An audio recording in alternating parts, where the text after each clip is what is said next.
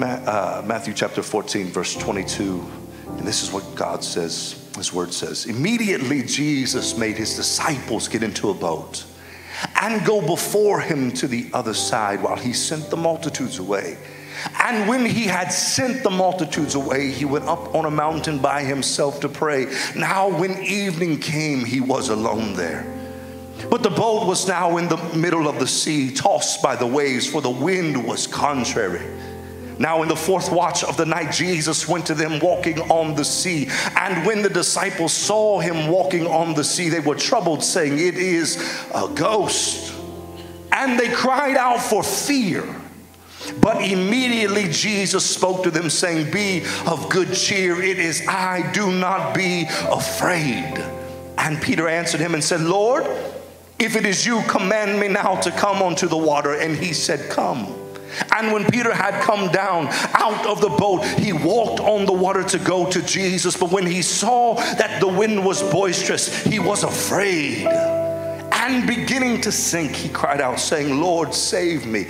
And immediately Jesus stretched out his hand and caught him and said to him, "O you of little faith, why did you doubt?" And when they got in the boat, the wind ceased. Last verse. Then those who were in the boat came and worshiped, saying, "Truly, you are the Son of God." It is my assignment, very briefly, to preach to you a message this morning called No Fear. No, not N-O fear. K-N-O-W fear. Because you can never have N-O fear without K-N-O-W fear. Lift your hands. Father, I thank you for your words. Speak now in Jesus' name. And everybody who believes say amen. You can be seated. You can be seated. Touch your neighbor as you're seated. Thank you so much, worship team. Touch your neighbor. Say, no fear, no fear, no fear, no fear, no fear, no fear. If there's anything that I would need to solidify the substratum of this text this morning, to validate the point I'm trying to make in your hearing, I would need you to know this, that your life as a believer can be sectioned into two places. You would have to understand that there is two places you walk in as a believer: your walk to God and your walk with God. Everybody in this room, no matter who you are, no matter where you came from, no matter what color you are, everybody in this room had to walk to him. Everybody in this room had to make a decision about Jesus. Are you hearing me in this room? Everybody in this room had to make some type of choice concerning the Christ that stood in front of you and his cross. Everybody had to walk to him. But it is those that accepted what they saw that graduated from just walking to him to now walking with him. Because the truth of the matter about your walk with God and this faith journey is you are not just called to walk to God. Y'all ain't saying nothing. I said you are not just called to walk to God. It is not enough just to be saved.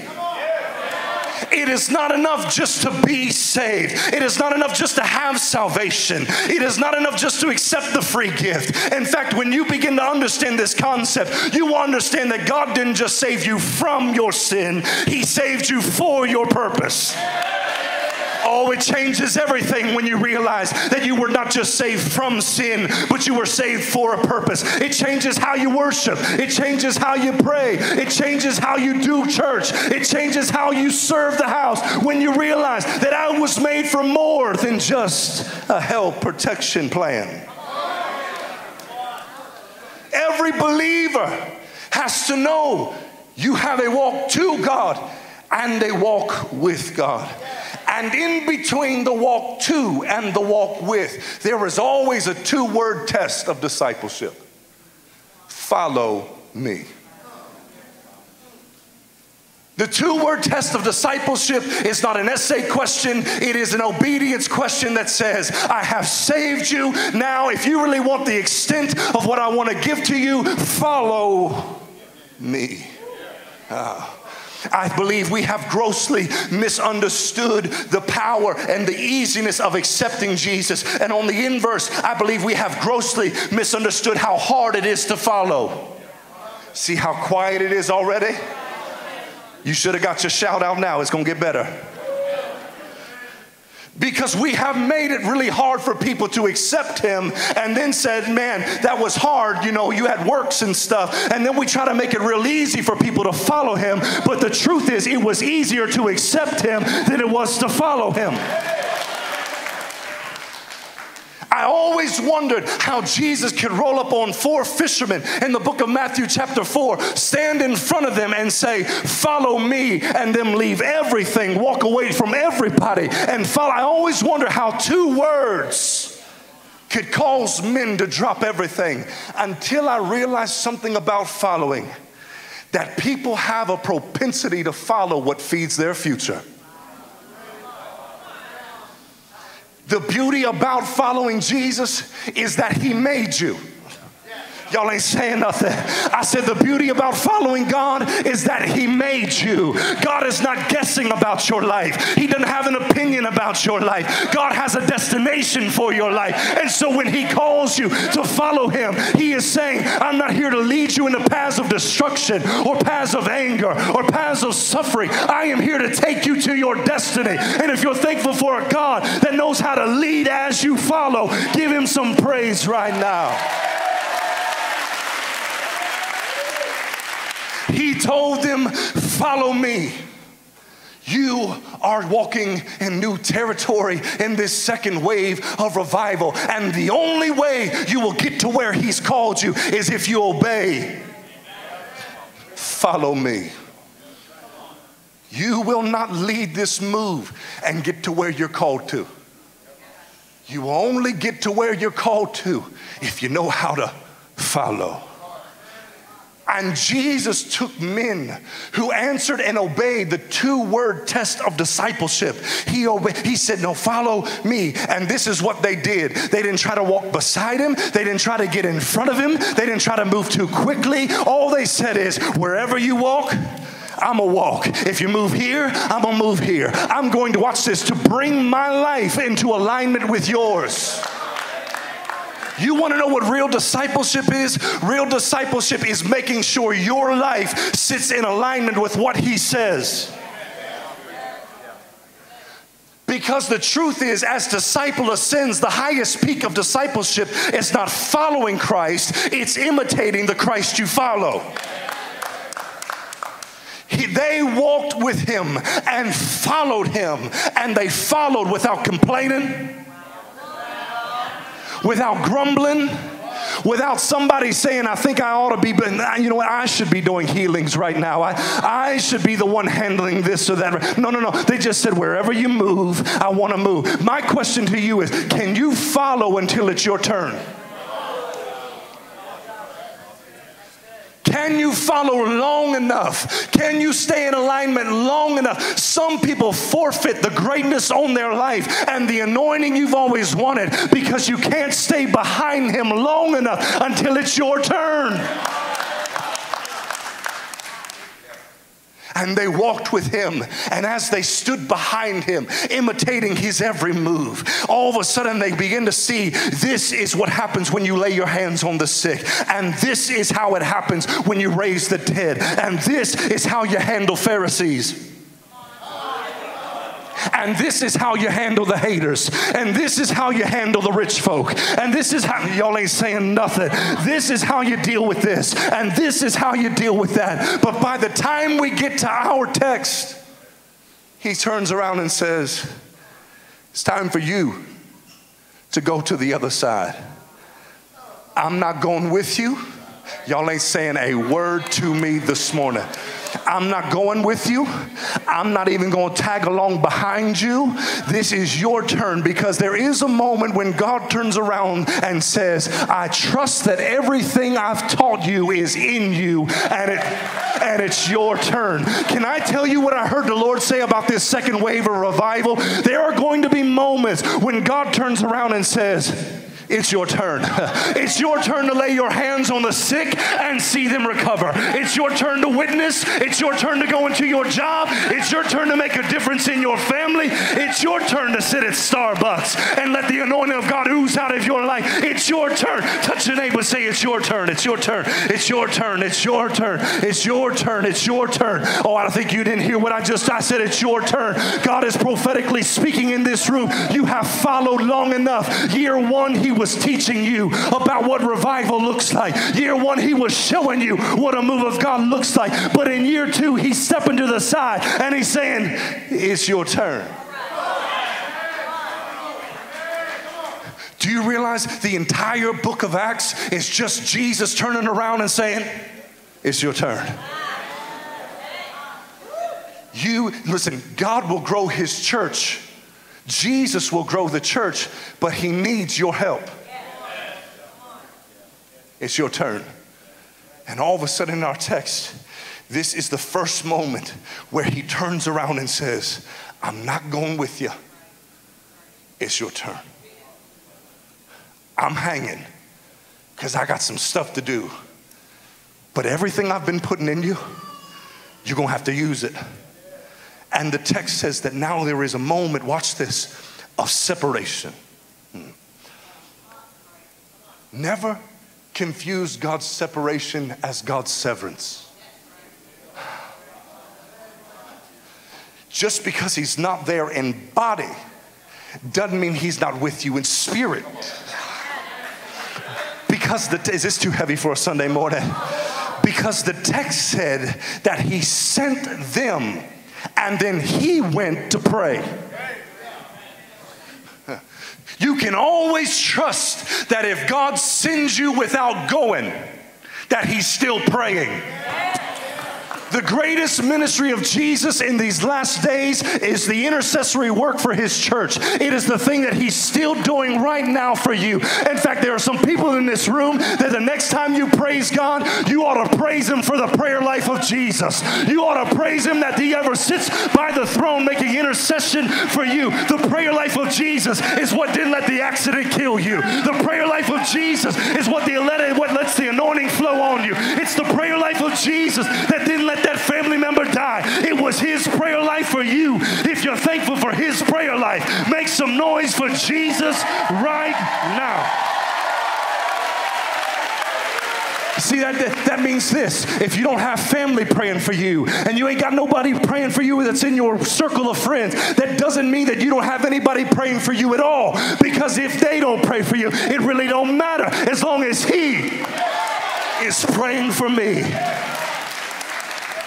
He says, I'm sending you and I'm praying for you. I could drop this microphone and walk out the door and we could have had church right there on that. Because if he's praying for you, what are you afraid of? If he's praying for you, what are you worried about? If he's praying for you, what are you so timid about? If he's praying for you, why are you not having more boldness? Why are you sitting in timidity? If he's praying for you, you ought to stomp out even if you've got a water pistol and say, I'm taking on the gates of hell because he's praying for me. Do you not know the promise that if God be for you, who can be against you? If God be for you, no demon in hell stands a chance. Touch your neighbor, say, he's praying for me right now. Yeah. He's praying for me right now. Watch this, and I gotta hurry. Watch this in the text. They are moving, and he's praying. Look at the connection. They're moving, he's praying. As long as you stay moving, he's going to stay praying. The trouble where we see no release from God is when we stop moving and expect God to do what he said he would do. The text says then that all of a sudden he's praying. Why is he praying? Because this is what Jesus knew about destiny and about life. He knew this. Storms come. I wish I had some real people. Broke or rich, storms come. White or black, storms come. Hispanic or Asian, storms come. Whether you had a daddy or you didn't have one, storms come. Whether your family is perfect or your family puts the funk in dysfunctional, storms come. No matter where you are in life, no matter how old, whether you are old and whether you are young, storms come. There is one guarantee about the life you live: storms come. Stop treating it as if you should need a pity party for going through a storm. If you are going to do anything great in the kingdom of God, you must walk into your greatness knowing that storms come. Do you realize the storm is a compliment? Y'all ain't saying a word. I said storms are compliments. It means you are heading in the right direction. If you get hit with a storm, that means you are pushing back hell's territory. If you ever get hit with a storm, it's because you're moving in the right direction. It means hell doesn't want you to head that way. But if I know some people that know the peace speaker of every storm, if you've got Jesus with you, make some noise for Jesus right now. Storms come. Stop being the victim. Well, my finances are worse. My family's worse. You are forfeiting victory when you assume the role of the victim. And storms come.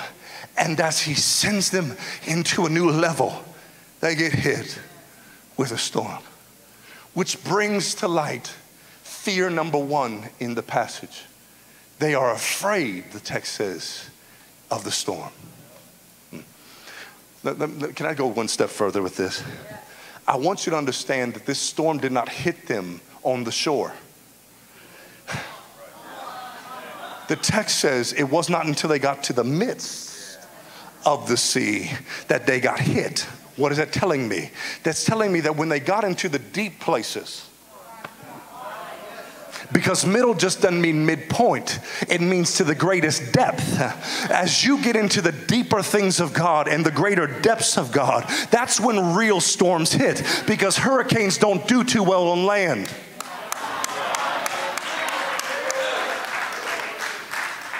You always know you are going to greater depths by the size of the storm that hits you. Some of us are content with winning over thunderstorms in our walk with God. Well, I made it through the rain. Meanwhile, there's somebody out there shaking for revival in the midst of a hurricane, saying, I ain't content with standing on the shore. I don't want shore destiny. I want deep destiny. My destiny doesn't live in shallow places. My destiny lives in deep places.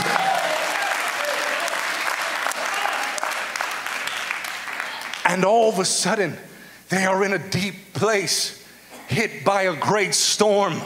He's praying, they're moving, and fear number one hits them, because when they got to the midst, watch this, they could look in front of them and not see land.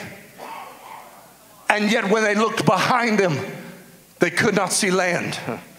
Have you ever been in a place that when you looked forward to your future, you couldn't see it, but you were too far disconnected from your past to go back? Let me tell you, that's a scary place to be sometimes, when you don't know what God's about to do, but you're too far disconnected to go back now.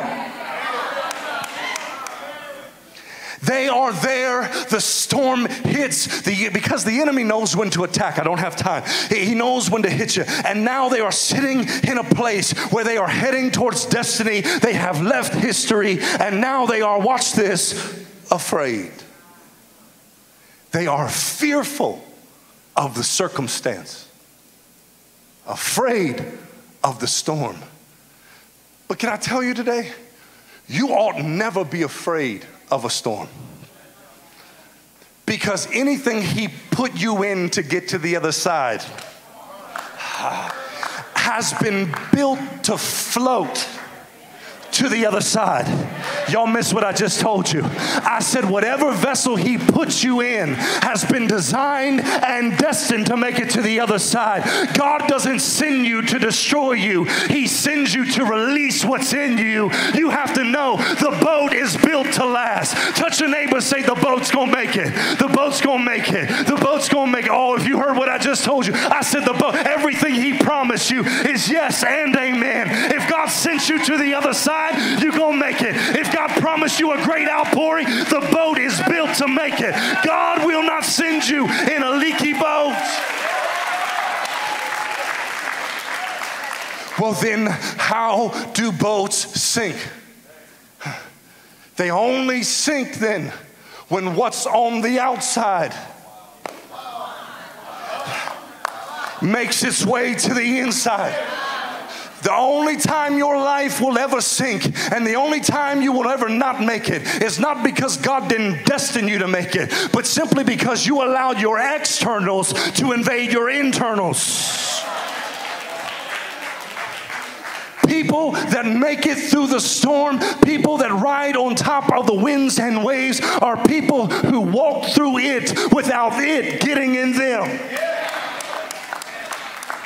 You've got to have the kind of faith to walk through it without it getting in you. You should never be afraid of a storm as long as the storm stays out there. And I remain in here. Now I know the question, how do I know if it's getting in? Good question. I'm glad you asked. You will know what's in the boat by your conversation.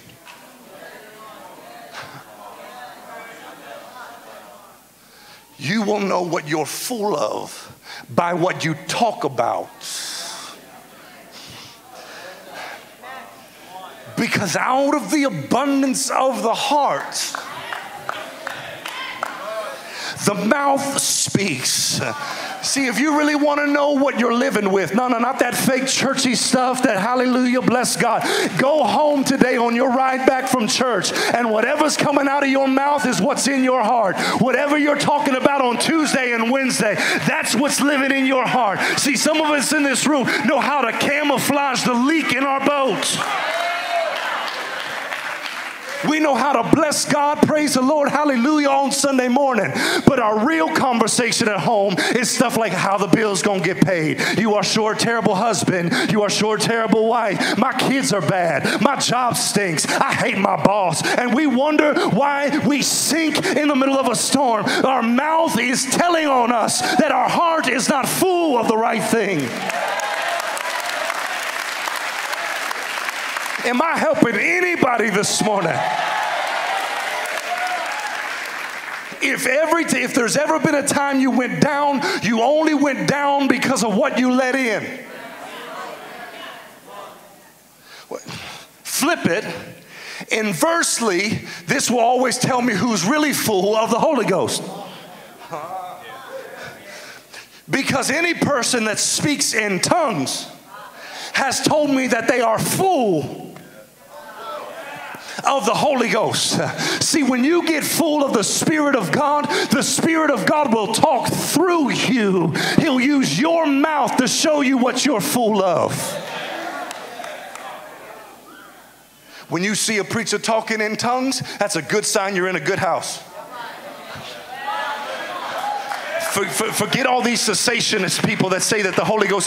Listen, I don't want to be in a house where the man of God and the woman of God and the staff of God isn't full of the Holy Ghost. I don't want to be in a church where the members are afraid of the Holy Ghost. I want to know that the Spirit of God is here. But let me tell you how I know the Spirit is here is when you that thing comes up out of your spirit. It tells me He is here. Some of you are waiting until you feel God. And some of you heard Him long before you felt Him.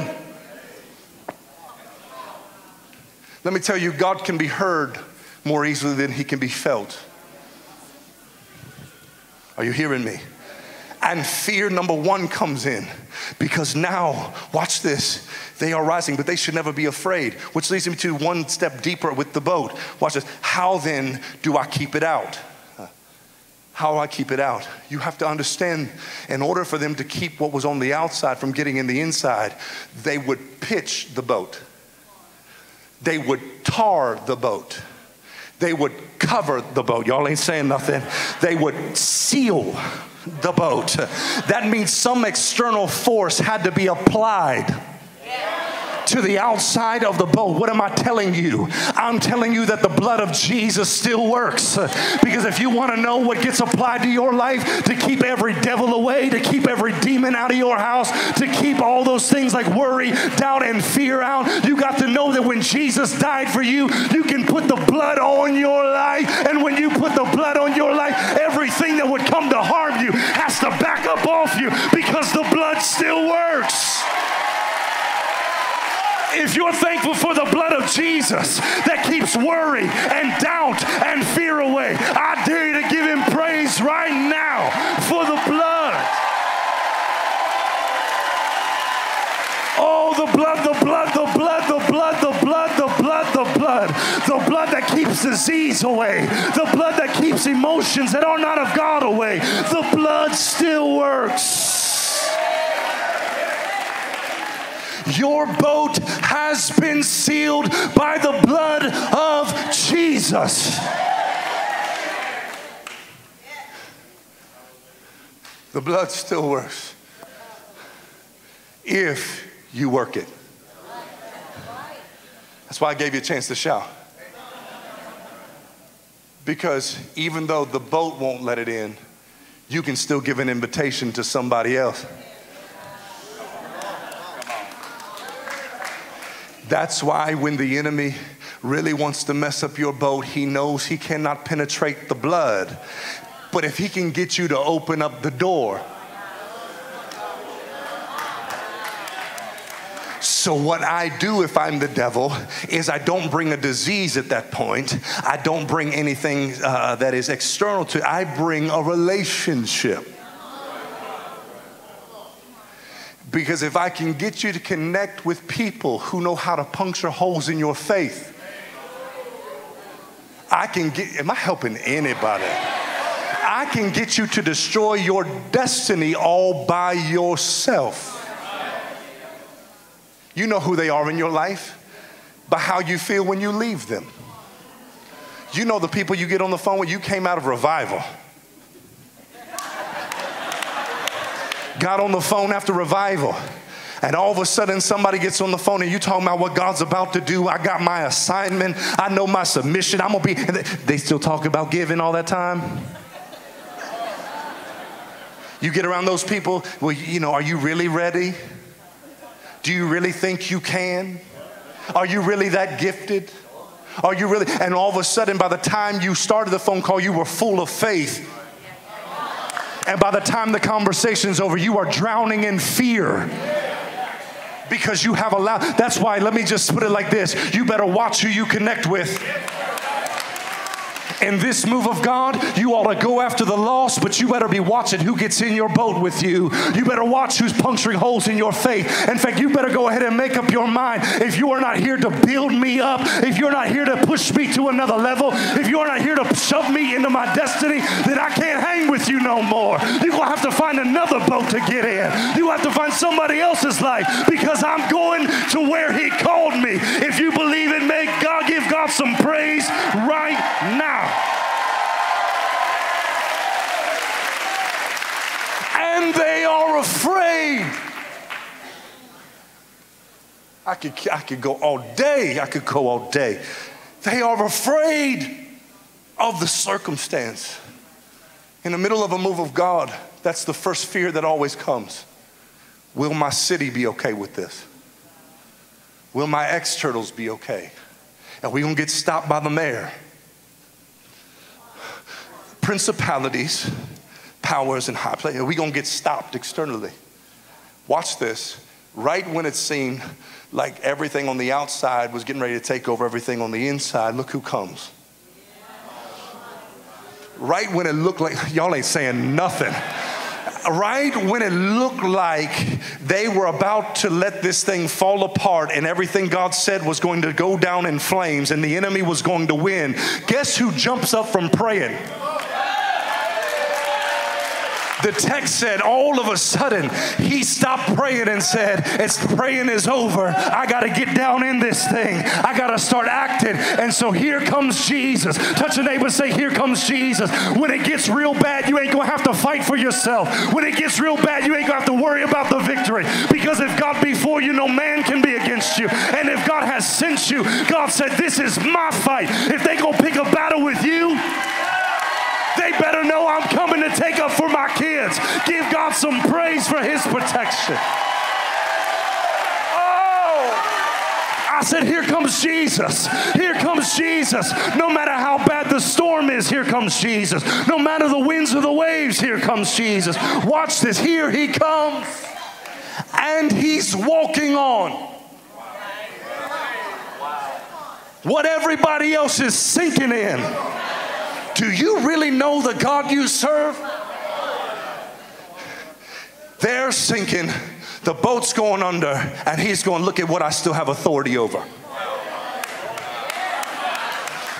Let me put it in your world. I got a doctor's report that says I got cancer. I got a doctor's report that says I got a heart issue. I got something going on in my family. They said my husband's leaving. He came in and told me. Let me tell you, when Jesus walks in, he will never walk in to validate your problem. He will walk on top of your problem to say you can still have victory. What am I telling you? That when Jesus shows up, it's not about the fact of what's happening. It's about the truth of who he is. You got cancer, but I'm a healer. Oh, you got a family problem, but I'm a redeemer. I walk on what everybody else sinks in because all authority is in my hands. You ought to give God a praise right now. You ought to give him some praise right now. That thing that came against you will not succeed. That weapon formed will not prosper because he walks on what you're in.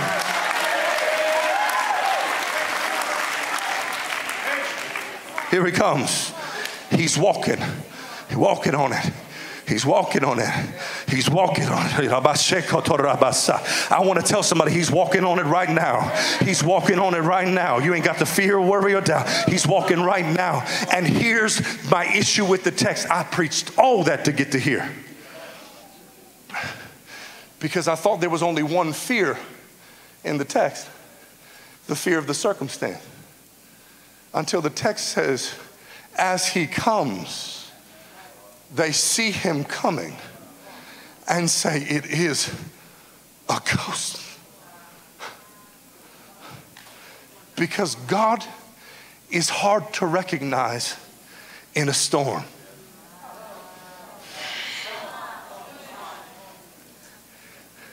Sometimes when he comes, he doesn't come in a way that you've always seen. Sometimes when he shows up, it's not like how you wanted it and how you thought it ought to be. Sometimes he comes in a way you have never seen him come. But nevertheless, it is him. When I read this, my spirit man jumped because I realized there's a secondary fear. Because now not only are they afraid of the problem, but they are afraid of the solution. Oh. Now I am afraid of the circumstance and the solution all at the same time. Let me put it in your world. You are on a plane. The plane starts to crash. All of a sudden you know this plane is going down. That's the problem. The plane's going down. Meanwhile, somebody looks at you and says, hey, here's a parachute, jump.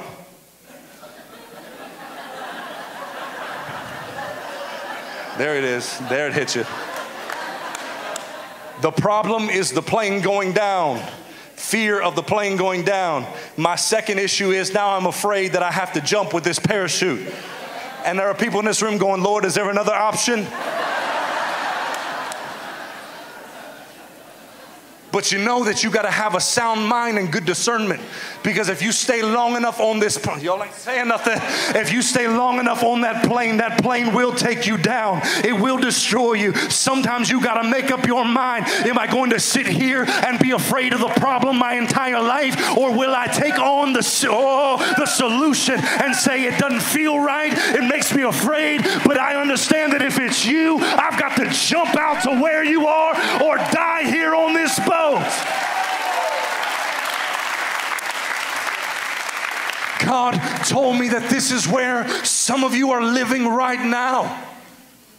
Because when he showed up, watch this, albeit a ghost, he was trying to tell them, your opportunity out has come. Here's the choice you have to make. Do I stay in mediocrity? Oh. Or do I step out into my opportunity? And most people, when faced with this decision, do the same thing. Nothing. Sitting and rocking in a boat of mediocrity. Tormented, y'all ain't saying a word. Frustrated, upset, angry, bitter. Oh God, all these emotions swirling over top of you, swaying in a sea of mediocrity. And if you sit there too long, you'll become so bitter that all you do is criticize what you could be walking in. Complaining about what you could have had years ago. But because you didn't know fear. Not knowing that the longer you sit in mediocrity, you are playing right into the plan of the enemy for your life. Because one of the most subtle seductions of the enemy is to lure you into mediocrity. Watch this, and to steal your life. There are people in this room, you've already given away your 20s and your 30s. You've given away your 40s and now you're in your 50s. And God is trying to tell you through a preacher from Florida, it's time to get out of the boat. God has sent a preacher to tell you you have stayed here too long. God has sent this preacher from Florida to tell you there is more for you than where you're living. If you think that all you were called to was a boat in the middle of a storm, if you think that all you were ever called to was mediocrity and average living, God says, I did not give my life. I did not shed my blood. I did not come to give you abundant life for you to stay here in mediocrity. And when I think about all that Jesus has done for me, it makes me want to say, get out the boat. Oh, I don't think you heard me. When I think about Jesus and everything he's done in my life, it makes me want to tell you, get out of that boat. Get out of that boat. It's time to move forward, even if it's with a little bit of fear. Somebody can come to the keys. I'm finishing right here. Be seated, be seated. Let me finish. Let me finish. And most people never make it until one, watch this. You give me 5 minutes? 1 out of 12. When I read that, that startled me. No, that's less than 10%. 1, 2, 3, 4, 5, 6, 7, 8, 9, 10, 11, 12. Out of this whole section, she's the only one that would have gotten out. You hear that? 1, 2, 3, 4, 5, 6, 7, 8, 9, 10, 11, 12. One of them would have walked in their destiny. 1, 2, 3, 4, 5, 6, 7, 8, 9, 10, 11, 12. One of them would have stepped into their purpose. Y'all ain't saying nothing. 1, 2, 3, 4, 5, 6, 7, 8, 9, 10, 11, 12. One of y'all. The 11